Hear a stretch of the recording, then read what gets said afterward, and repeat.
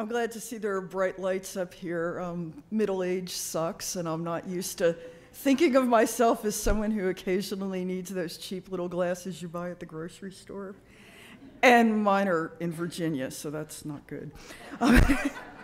I really appreciate being invited here tonight to speak about my book, Martha Jefferson Randolph, Daughter of Monticello.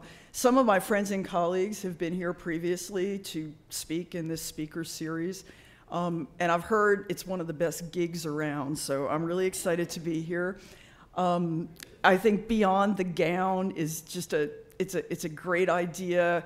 Martha wasn't a first lady, but she did have some gowns, so I think that's another reason why I'm kind of allowed to be here tonight. I guess I should begin by saying that I arrived at my topic in a rather unusual way. I'm not a Jefferson scholar, although there are plenty of them in Virginia, and an awful lot of them went to UVA. In fact, if I was at UVA, I just wouldn't do anything Jefferson, anything Virginia, or anything Southern, because I was just so creeped out by all of that. So look at me now, right? Anyway, I didn't decide to work on Martha to gain new insight into Jefferson or his life, nor did I approach her as one of the so-called founding mothers. Her age disqualified her from being a member of that group. She was born in 1772, so she experienced the Revolutionary era as a child, not really as a full-fledged participant. I also didn't choose to write about her because she was a first lady, because as Henry said, in many ways, she was not. Dolly Madison pretty much invented that job anyway, and Martha visited Washington only twice during her father's presidency.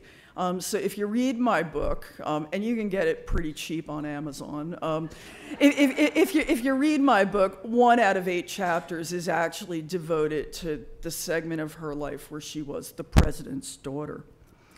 So why did I decide to study Martha? Well, previously I had written a book on a scandal that had occurred in the Randolph family in Virginia during the 1790s.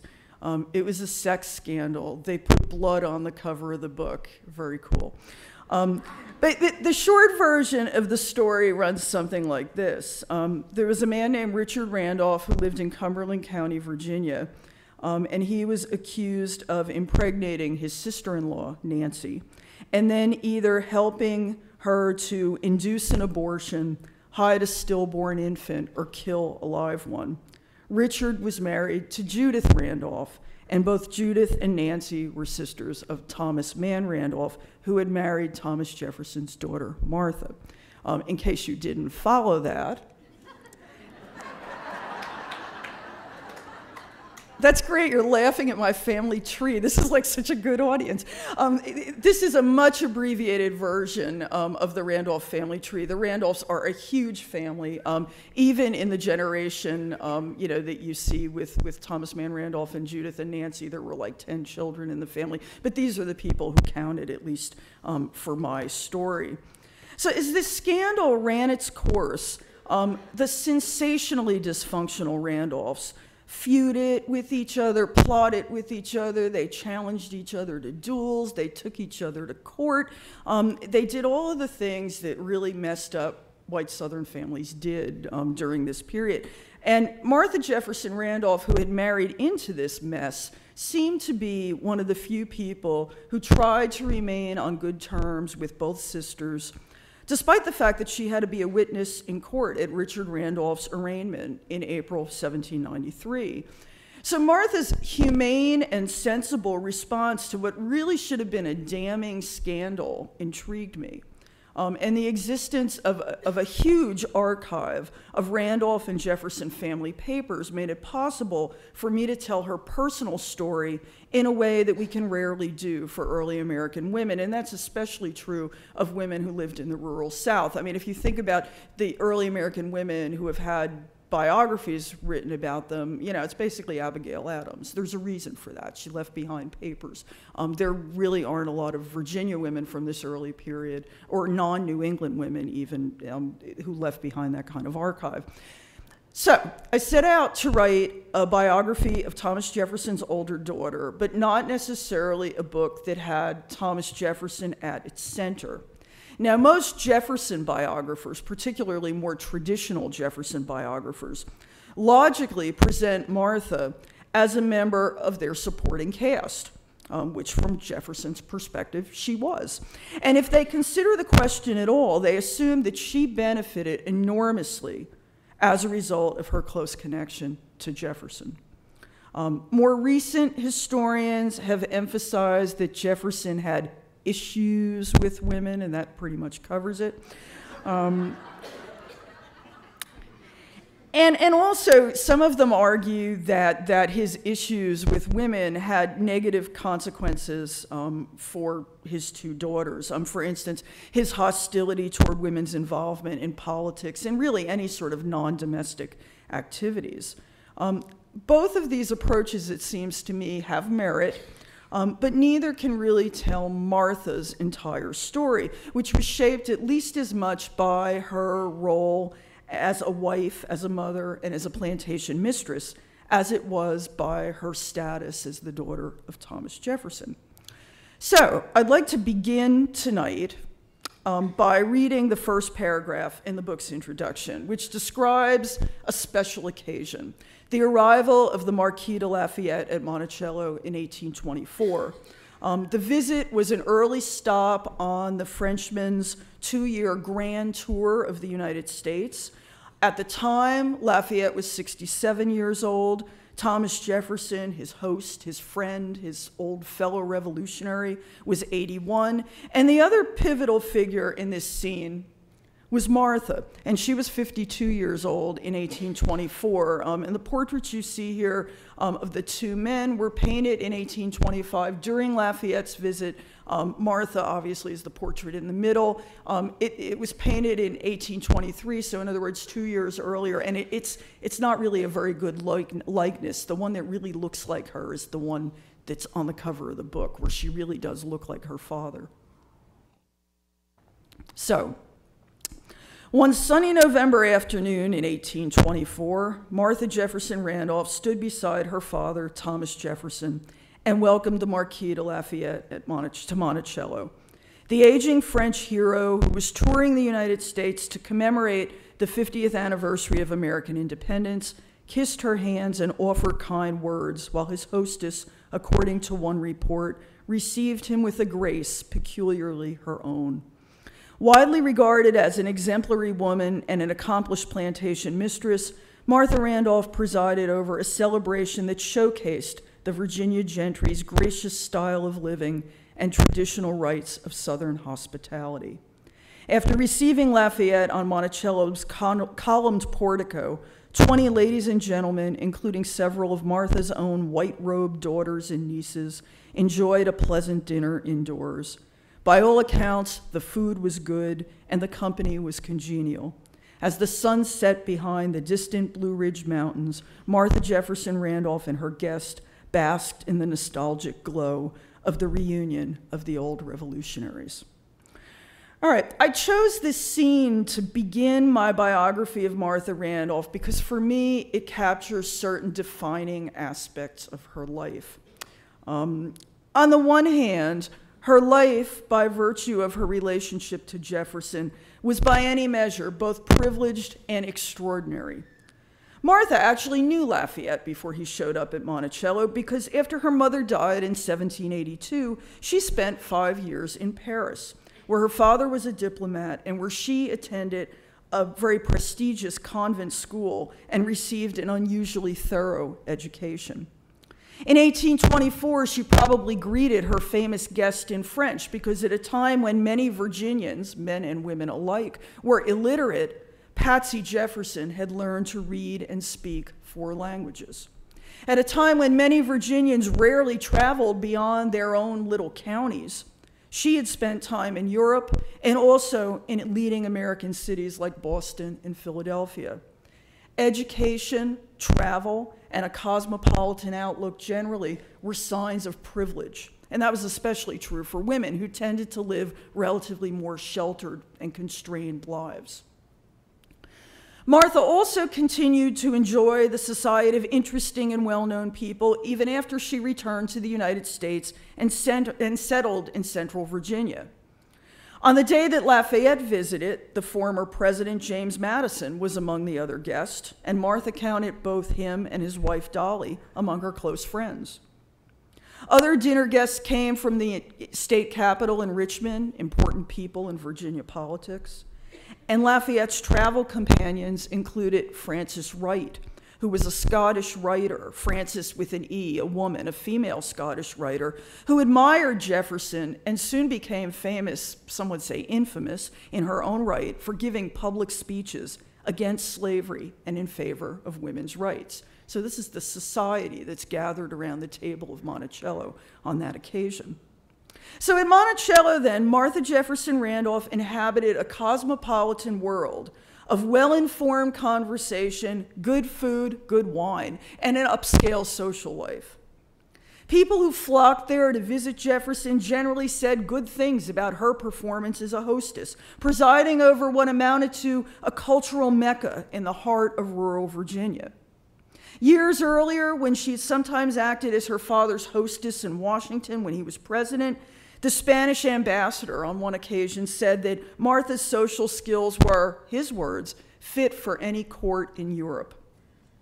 Others agreed that she was intelligent, kind, cultured, and at ease in most social situations. So from this perspective, at least, she led a charmed life. Yet there were other aspects of Martha's life that were quite ordinary, even difficult. And a discerning guest would have found clues about those less privileged aspects of her situation also in evidence on that November day when Lafayette came to Monticello. First and foremost, Martha Randolph's life centered on family, and like most Southern women of her era, she had a really big one. She was pregnant roughly every 2 years after she married, and therefore she bore many children.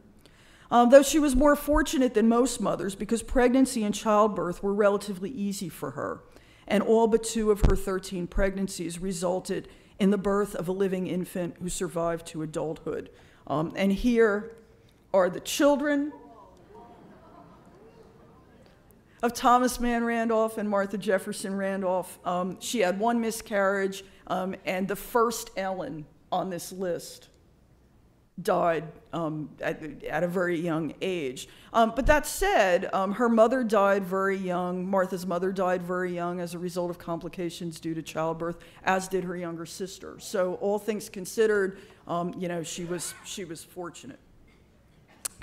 In 1824, Martha's 5 unmarried daughters were among the white-robed maidens who greeted Lafayette when he arrived. And her oldest son, Thomas Jefferson Randolph, had escorted their honored guest in his grandfather's carriage up the mountain to Monticello. Equally significant, though, was the absence of one member of Martha's immediate family on that occasion, and that was her husband, Thomas Mann Randolph, who was, among other things, a former member of Congress and a recent governor of Virginia. But Tom was also broke. He was penniless, and he was increasingly estranged from his wife and children.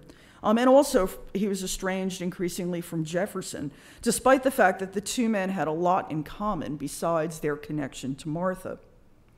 Both men had accumulated debts that equaled or exceeded the total value of their property. And in 1824, Martha's father and husband still had their land, but within a few years, both Randolph's and Jefferson's estates would be liquidated to help satisfy their creditors. Anyone who visited Monticello in 1824 would have noticed things like the threadbare furniture, most of which Jefferson had bought in Paris 40 years earlier. Perhaps they would have noticed some other evidence that their host, like many other Virginia planters at the time, was on the brink of financial ruin. They also should have noticed that women's work, and specifically the work of Martha, her daughters, and their enslaved domestic servants, provided many of the amenities that they enjoyed at Monticello, just as they would have in most other plantation households at the time. Women oversaw the dairies and the hen houses that put butter, cheese, and eggs on the dinner table. They also tended the gardens that yielded vegetables and herbs, as well as flowers and other foliage that decorated their households and probably made them smell better. on festive occasions. And the Randolph women were all avid gardeners, as indeed was Jefferson. As mistress of Monticello, Martha also would have planned the dinner menu for Lafayette's visit, perhaps choosing recipes from her French cookbooks, one of which she acquired as a newlywed, and the other of which, this one, she obtained in 1819, probably to teach her daughters how to cook. If you look, you can see all this handwriting. This is her handwriting, and what she did on the opening pages of the book, the blank pages, and then onto the title page, was she created essentially a glossary of cooking terms, presumably to help her daughters learn their way around the kitchen, either to supervise servants or quite possibly at some point to cook themselves. So it's a glossary that goes from A to Z, from aspic to zest. And, if you read what's there, what you would see is a really interesting combination of French cooking terms and cooking terms that we today would identify with Southern cooking.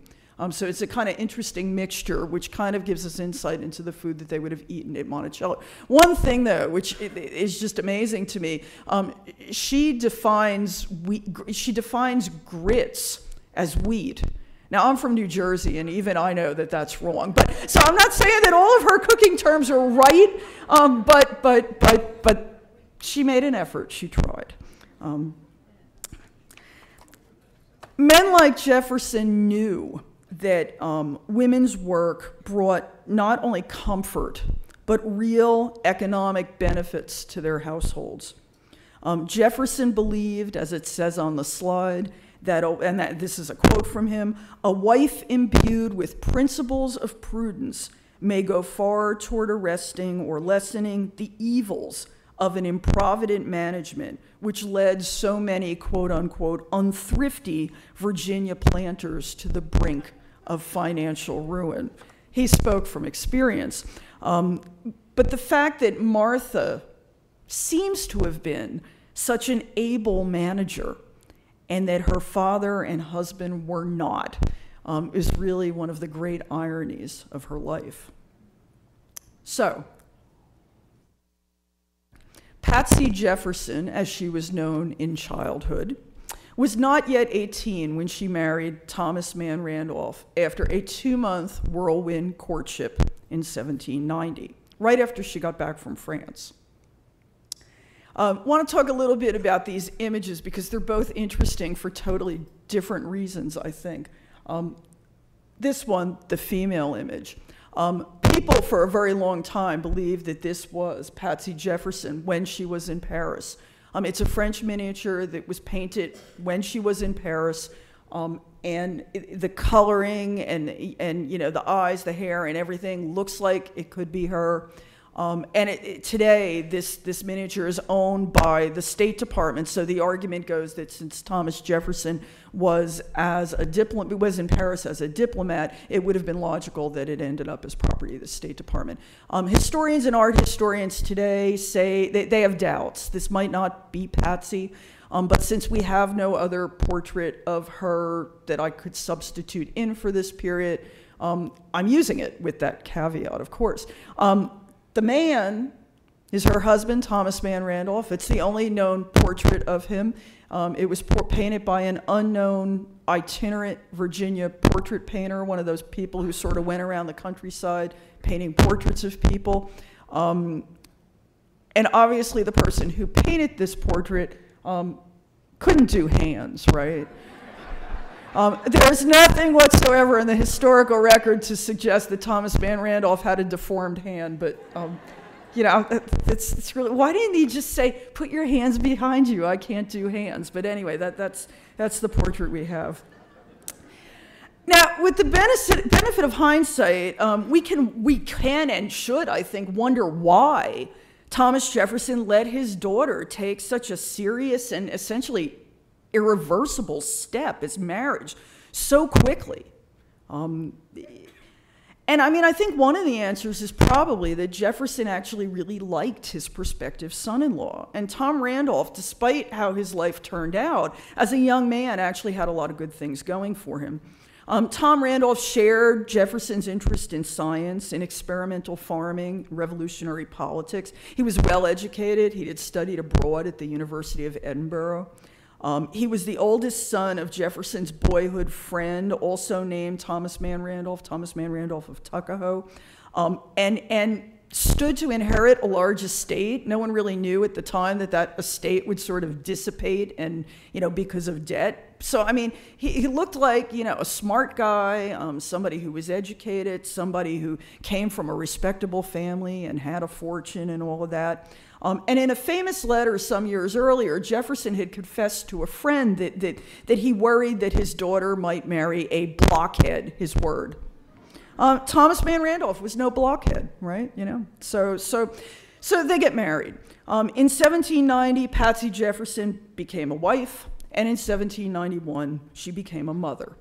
And she also became a plantation mistress, eventually settling with Tom at Edge Hill, which was a Randolph family property in Albemarle County, right near Monticello. Tom Randolph watched over his father's property when he was away from home, doing political things, first as Secretary of State, then as Vice President, and then finally, of course, as President of the United States, or POTUS, as the Washington Post likes to say. And Henry was actually right about FLOTUS and POTUS. That's who they are. And Jefferson was, of course, the third POTUS. And when Thomas Randolph was elected to Congress in 1803, he left too, and then it was Martha, who by then was the mother of 5 small children, who oversaw the plantations at both Edge Hill and Monticello.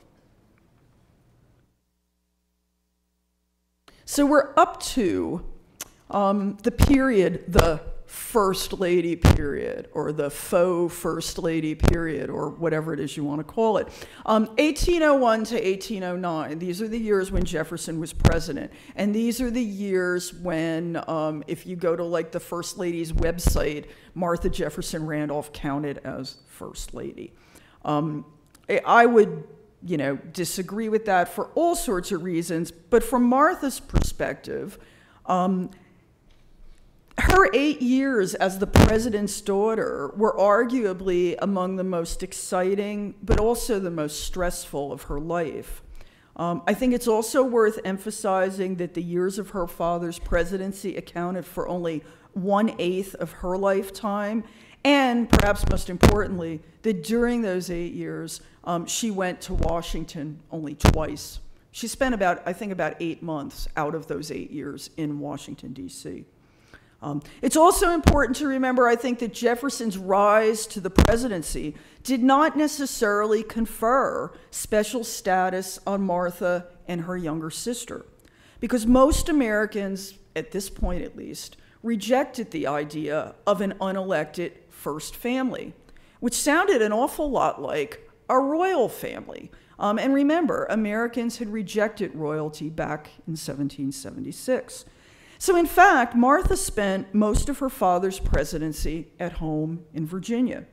She raised her children, she familiarized herself with her family's finances, and she began to worry about money, especially as various members of her husband's extended family found themselves falling deeper and deeper into debt and asking the comparatively solvent Tom Randolph for help.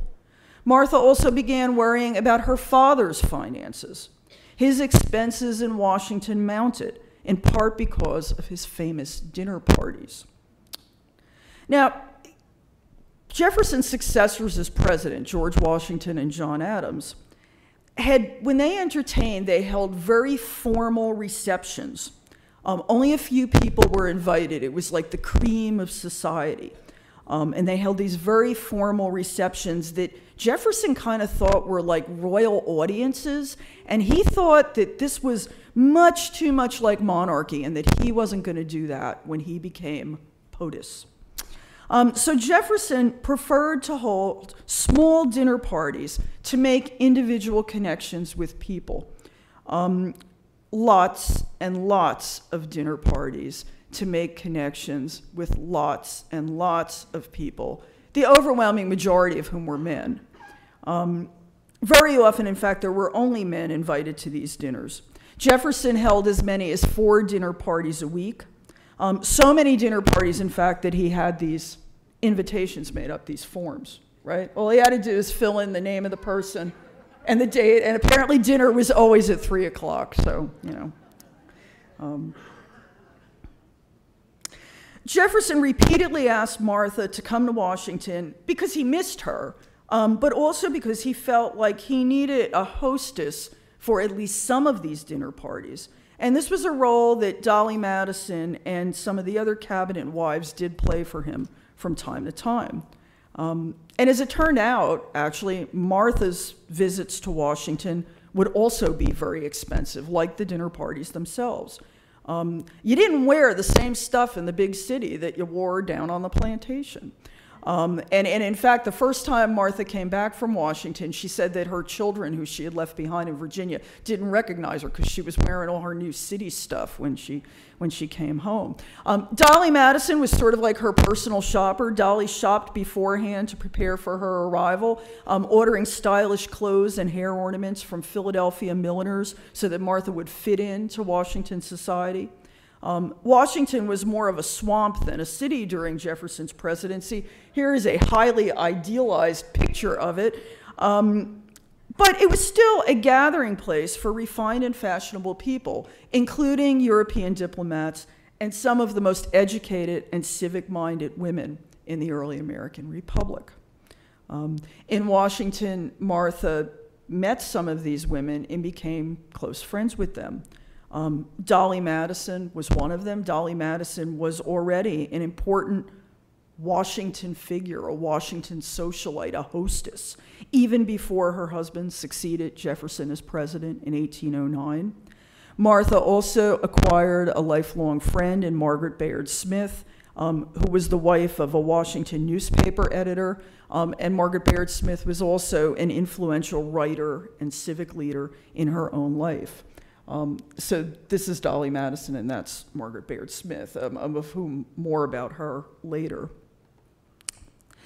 When Martha and her sister, her younger sister, finally did go to Washington in November 1802, their father had been president for close to 2 years, and their presence in Washington had a political purpose, even though no one said so explicitly, at least in writing. Of course, we never know what they said, but there's no writing about, you know, gee, I want you to come to Washington because I need you. Need you to do political stuff for me. But the timing of the sisters' visit was really significant, I would argue. Although Jefferson had repeatedly asked his daughters to visit, and we have the letters to prove this, every time he wrote to them after he became president, please come to Washington, I miss you. And they're like, yeah, whatever, we'd love to, but we can't. We've got 10 children or, you know, whatever.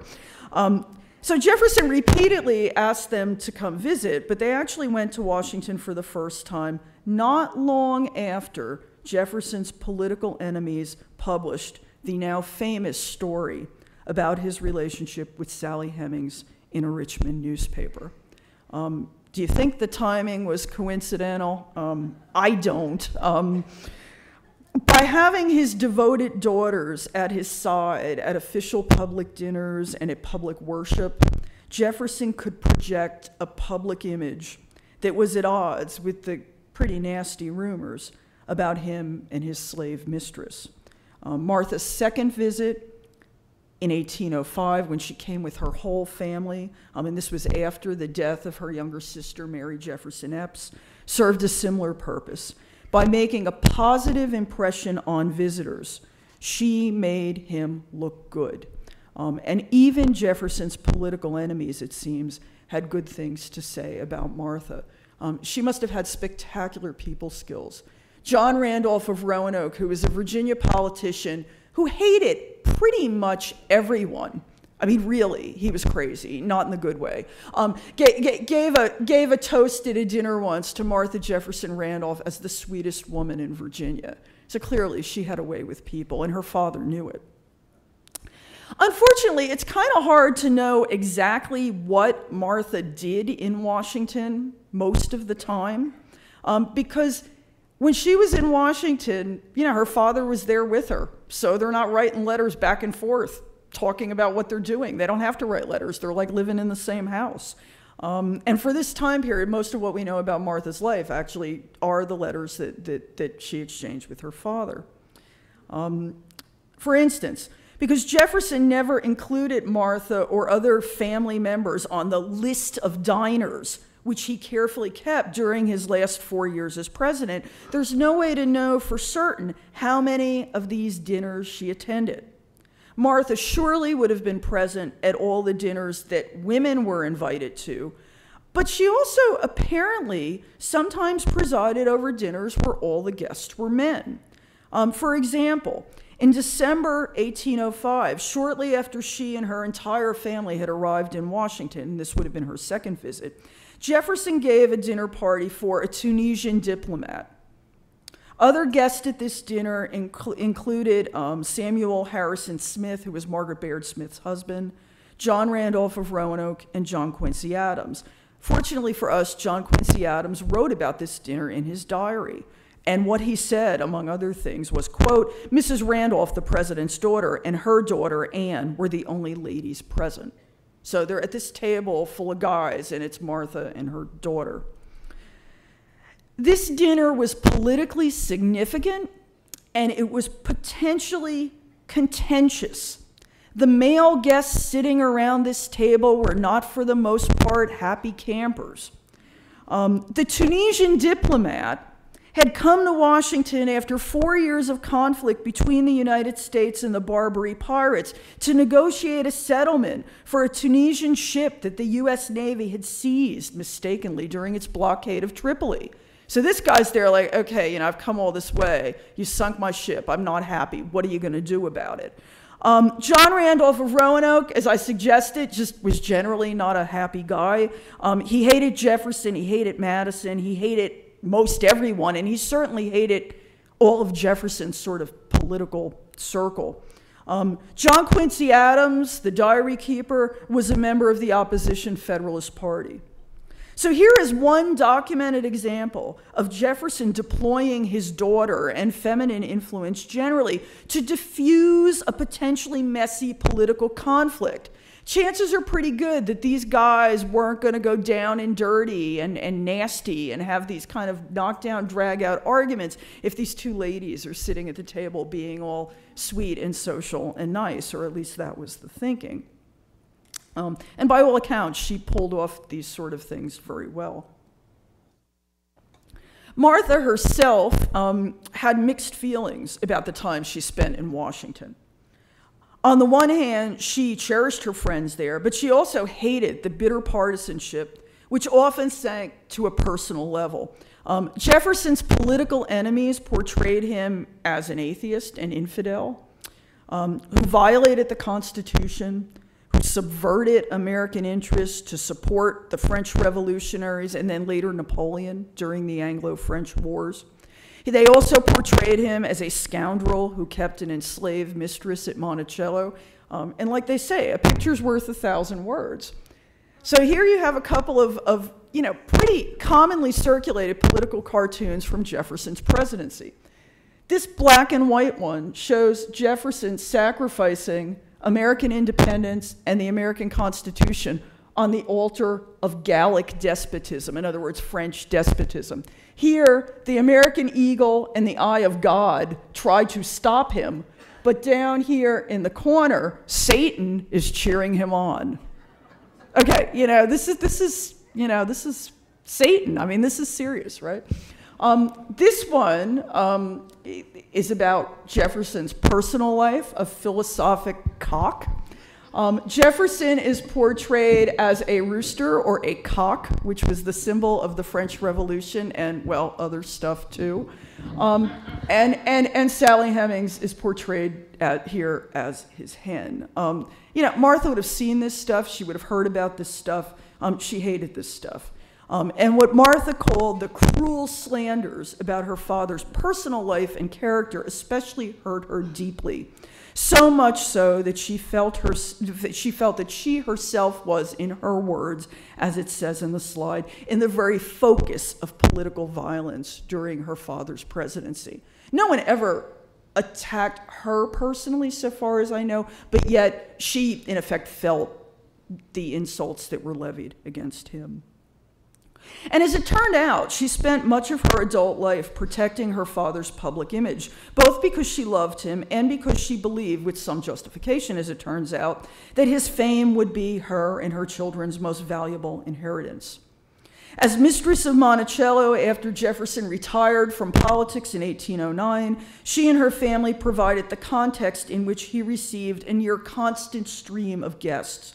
In their company at Monticello, Jefferson presented himself as a kind of regular family man, a man of the people, and also as a philosopher king who retired to his library every day while his daughter and granddaughters tended to their guests' needs and shielded him from unwanted interruptions. Later, after Jefferson died, Martha and her children also promoted his legacy by publishing a carefully selected collection of his writings. But, on the other hand, she was also able to use the cachet of being Jefferson's sole surviving child to get a certain amount of influence when she herself returned to Washington in the 1820s. Most of you probably know, or some of you probably know, that Thomas Jefferson died famously on the 4th of July, 1826, the 50th anniversary of American independence, as did John Adams. When Thomas Jefferson died, his daughter's life entered a new phase. By then, Martha's husband, Thomas Mann Randolph, had lost his property, and the fact that Jefferson had died so deeply in debt meant that the family would have to sell Monticello, which in fact they did do a few years later. For all practical purposes then, Martha Randolph was, or would soon be, officially homeless.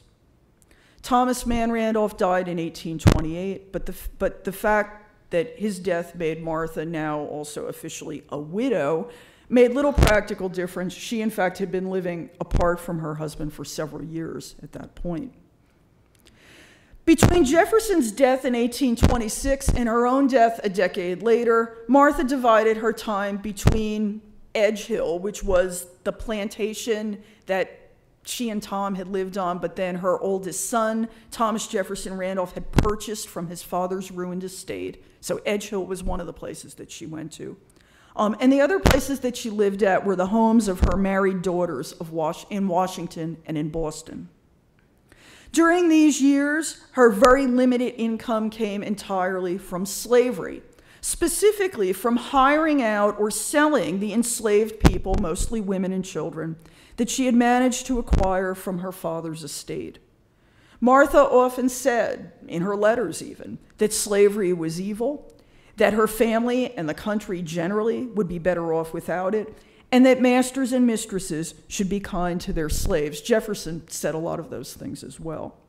But when forced to choose, she always put the needs and interests of her children ahead of those of her enslaved workforce, which sometimes led her to sell or rent or otherwise move slaves away from their families, despite the fact that she also claimed to believe that the breakup of slave families was utterly unjustifiable. Martha hired out her slaves to pay for the house that she shared with her daughter, Virginia, and her son-in-law, Nicholas Trist, in Washington, D.C., where Trist got a series of jobs, in part because people in government had heard about Martha's bad situation and wanted to help.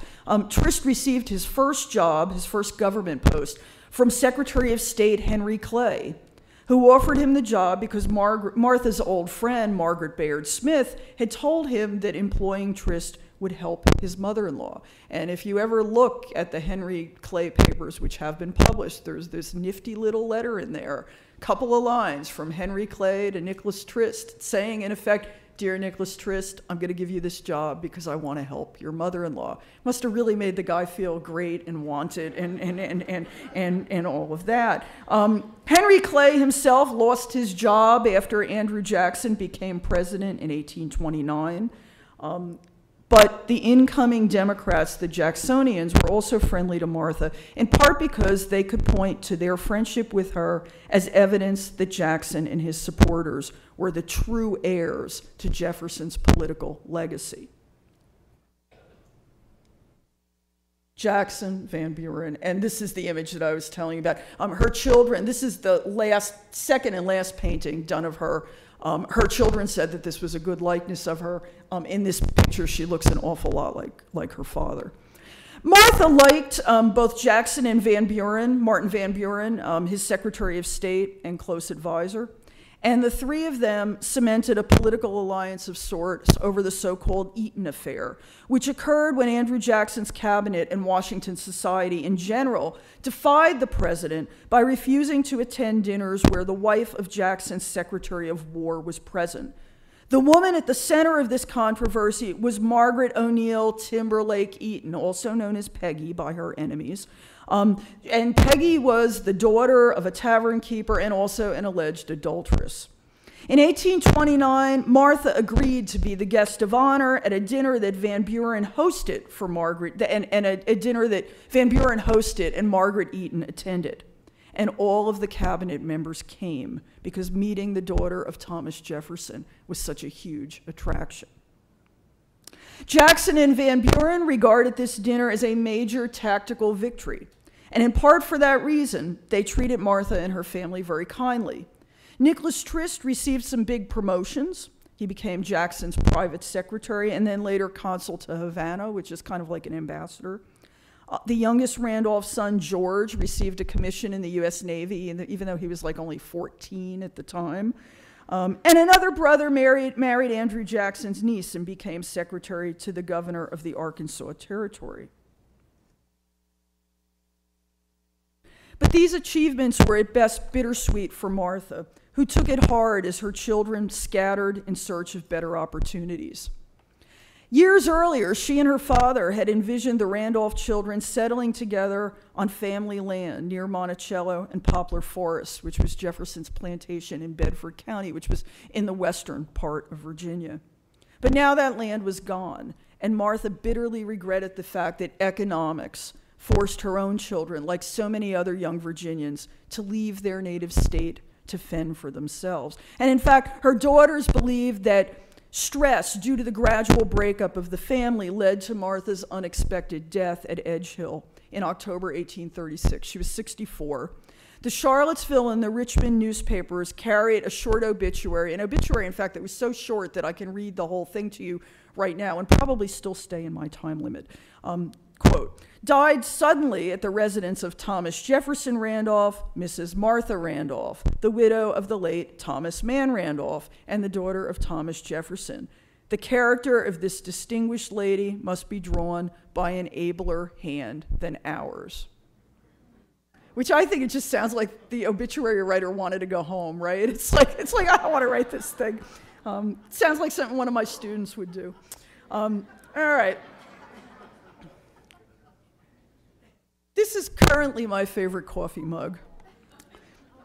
The one with the circle around it. Okay, someone knows the slogan, got the t-shirt, got the bumper sticker.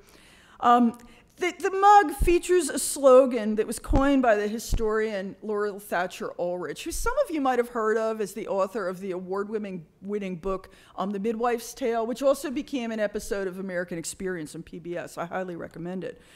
This particular sentence did not come from A Midwife's Tale. It came from a much earlier essay that Ulrich wrote, and it was kind of buried in the middle of a paragraph. But someone found it, they thought it was really cool, and they put it on t-shirts and bumper stickers, and as you can see, on coffee mugs. And what it says is, well-behaved women seldom make history.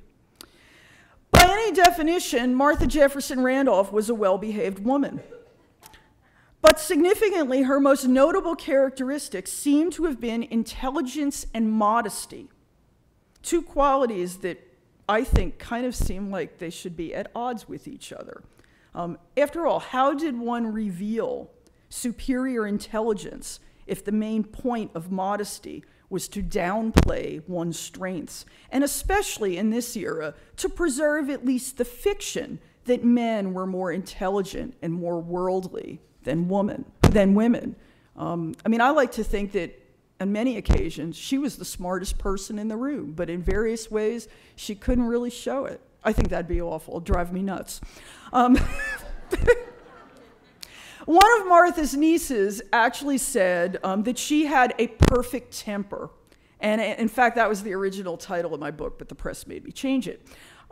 Martha had what we today would call exceptional people skills. And these people skills enabled her intelligence and competence to shine through without intimidating or offending anyone, without making her seem unwomanly. Savvy women like Martha could sometimes use their good behavior to good effect. Admiration for her personal qualities could soothe her father's political enemies, or could secure political patronage for her jobless sons.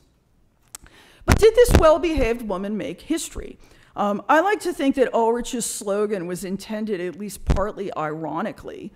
For one thing, it begs the question, what counts as history? If we mean history with a capital H, in other words, politics and war, then I think the moral of Martha Randolph's story is that women were there making history with a capital H, even if they were sometimes very hard to find. Every time she made her father look good in Washington or at Monticello, Martha Jefferson Randolph was acting politically, shaping his legacy, and therefore making capital H history. Every time she associated with Andrew Jackson, she helped forge the political culture that linked Old Hickory to the Sage of Monticello, which is a way that many people still today teach American political history. Martha is also an example of how women did politics before suffrage. There are many ways to do politics. Voting is not the only one. And I put it to you that not only first ladies, but other women were out there doing politics long before the enactment of the Women's Suffrage Amendment, and she is an example of that. At the same time, Martha's story offers us a window onto the lives of women in the early American Republic. And that small h history, I think, is also worth knowing. For the most part, she was conventional, but she wasn't passive and she wasn't selfless. She was the president's daughter and she was a White House hostess. But her perfect temper, which her admirers praised so mightily, also masked the challenges, the dilemmas, and sometimes the disappointments of a privileged but still surprisingly representative life. Thank you.